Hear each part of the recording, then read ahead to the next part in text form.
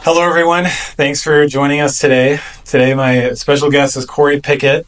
He has been working with us here at Parker's New Vision for several months, but he's really been in eye care, working with planning LASIK, planning Contura for 25 years now.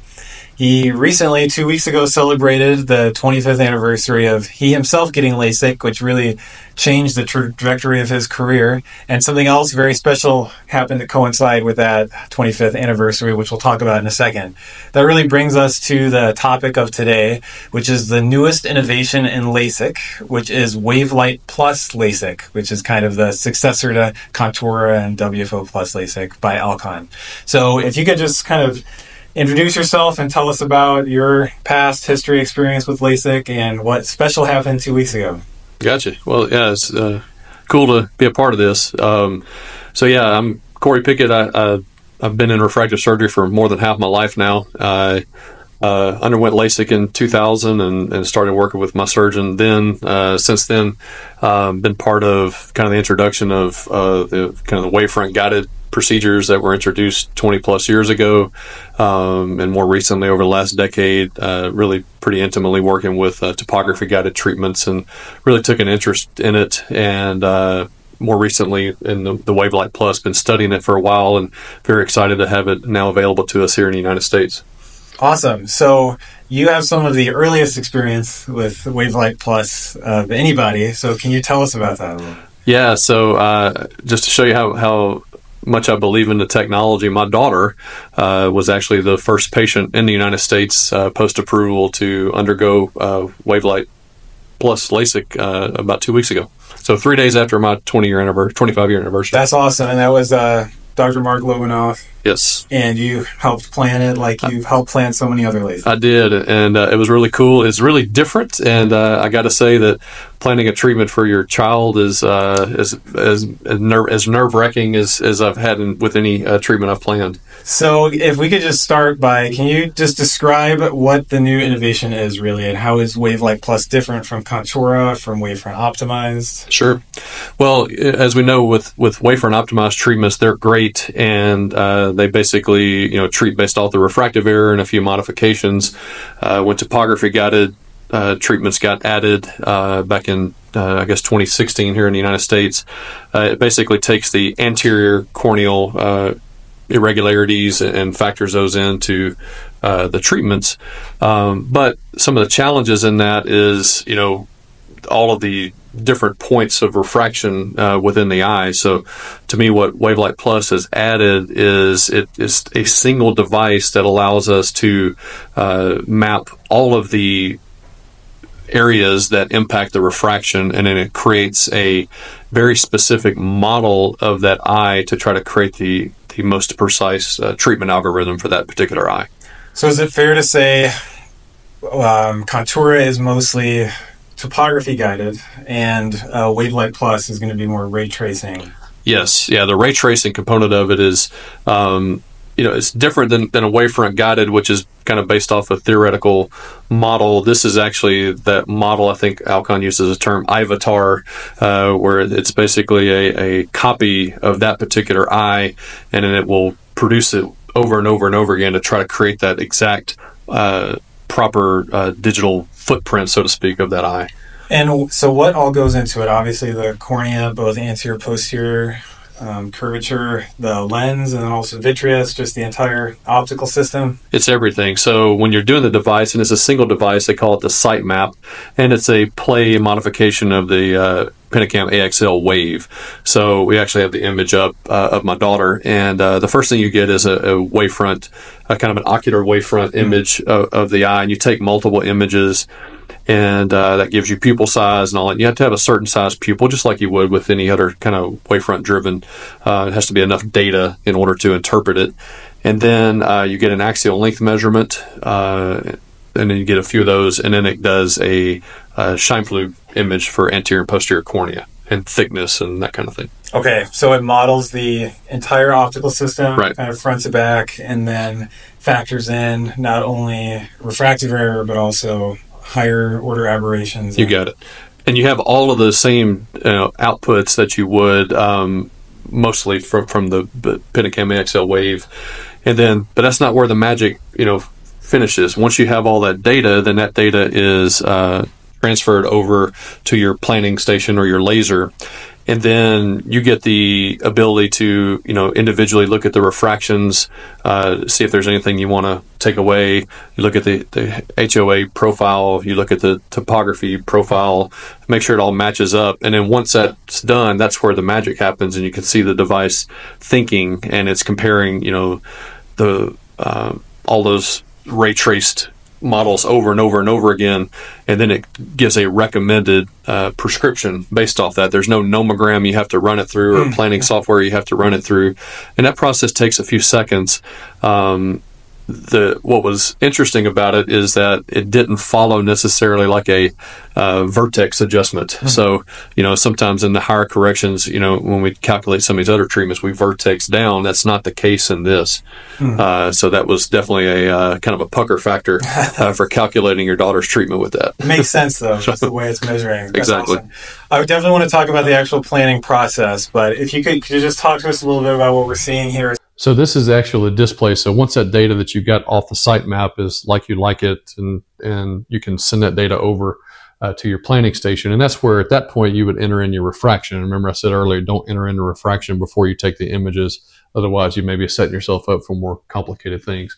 But anyway, if you're familiar with the WAVELIGHT thing, you have your different, your patient demographics and your planning and then the final treatment and all that. So this is, you're entering in the screen here to where this is the display of all the information that came in previously. So this is your higher order aberration map.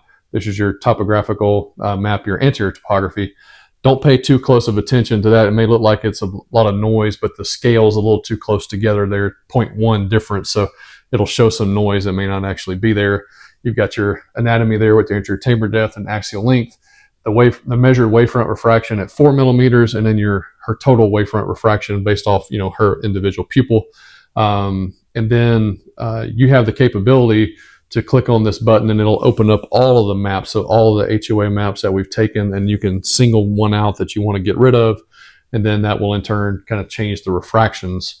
And you can do the same thing with the topography to single out any maps that you don't like.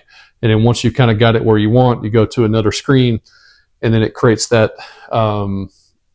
starts to calibrate. So it's taking that eye model and then it's trying to dial that in with the ray tracing to try to find the smallest point spread function point, that smallest point, and it's creating that recommended treatment profile based on that.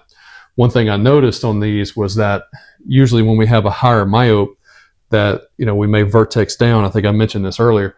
On this one, it actually recommended her treat a little bit more, and she actually turned out very near Plano at one day post-op. But as a dad, I was worried that she may be a little bit overcorrected. So it's really a very intuitive tool. It's a different way of calculating it than we ever have, and I would just encourage anybody that's getting started with it is don't consider it like an easy button. Yes, we have one machine. Yes, it's taken a lot of the other effort out of multiple devices that we have in the clinic, but you still need to, do your part, make sure you've got good maps. Don't send junk over, take all the pictures, go through them, make sure you send good quality data over to the laser, and then take the time, this only took us a few seconds, but we took the time to analyze each one of these things just to make sure there was no weird outlier that we sent over. And the outcomes can be just absolutely outstanding. Awesome. So definitely my next question is the planning process. I've been pretty open with the fact that Contura is not easy necessarily to plan, and there is quite a few steps involved going back and forth between machines. Things like wavefront optimized LASIK use nomograms like IBRA, 4 cities. Contura, of course, uses 4 cities. So you said there's no nomogram here, so all the calculations are taking place internal to the device then? Yes. Yeah, and I think there'll still be, kind of a factor as we have more data that you may make some modifications, but, this is a specific model. So you're not, everything we're doing is based off numbers and history and all that, where this is something specific to this single eye. So you've got to take that into account when you're calculating these. And you said in some of the next phases, like steps up here is where you plug in things like refraction. Right. That's over at the planning station. This is from the site map itself. So the planning station or on the laser itself is where you can go in and And you can select, like if you don't like the HOA profile on one, like you'll have all your anterior topography maps up, for instance, and you can, if there's one that doesn't match, you can deselect that. And then that'll start to change all those calculations based off taking one of those out, for instance. So having planned so many conturas, you think this is going to be quite easier then, because everything's in one machine? In theory, yes. But what I worry about is the the underestimating the the quality of the images, and just like we can fall into that trap with doing other devices, right? If you don't really look at the quality of the image, you're just looking at the data that it kicks out. You have to be really careful, make sure, say, all the pupil sizes are relatively the same and all those. And that's where you still get the power to do that, at the device. But it's nice to not have to go to 3 or 4 different devices to do that. And then also with the final numbers that you're running, you don't have to go run it through a third-party type nomogram or anything like that. It's all done right there. So you think just like Vario, there might be a learning curve for ancillary staff to help obtain those good images? Yeah, if you have a Pentacam AXL wave in your clinic, then you're going to be able to adapt to this pretty nicely. I feel like you should do that probably first in your clinic, just like you would with a Vario or anything else. But yeah, I think it should, in theory. Don't underestimate how long it takes for that image to process, but instead of you save your time in having to go to multiple things. And by first, you just mean, we're planning to dilate people in the clinic. We're going to do stuff to their eye. So the very first thing, we talk about this with Contura too, is just, while the eye is as pristine as it's going to be, get these images kind of up front. Yeah. So my last major question here is, who do you think this is best for? Well, the approval, and Alcon could correct me if I'm wrong, but you have to be at least a spherical equivalent of -1 up into -8. So it's got similar approval parameters to what Contura has, but they do have to be at least -1. They can't be less than that. I think for patients that have maybe a little bit more corneal irregularity, I still may favor Contura. For that, and I don't want to ever devalue that, because I was part of a study that published some of the best LASIK outcomes that have ever been published with Contura. But in theory, for a majority of patients, this may provide more even consistent, better outcomes without having to interpret other things. So just out of curiosity, we do a lot of the cross-linking PRK combos. So patients like that with cones and things, do you think Contura would still be favorable for them? Or I think so. I don't like the idea of anything wavefront driven when it comes to anything keratoconic. I feel like taking into account that anterior topography is still better. Okay, one more question, because this is something I wondered about. I'm sure other people are wondering about.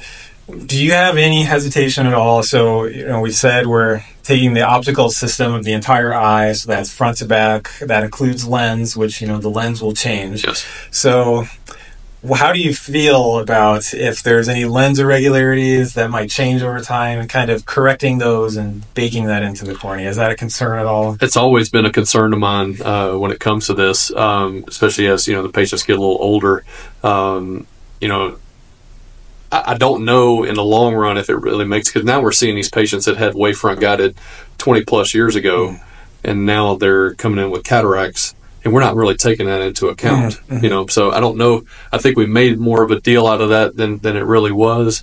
But on the flip side, maybe in the younger patients, I remember a long time ago, you're making a cornea pay for the sins of inside the eye, but that's the only way you can get a ray traced model is to, take the lens into account. Whole thing, yeah.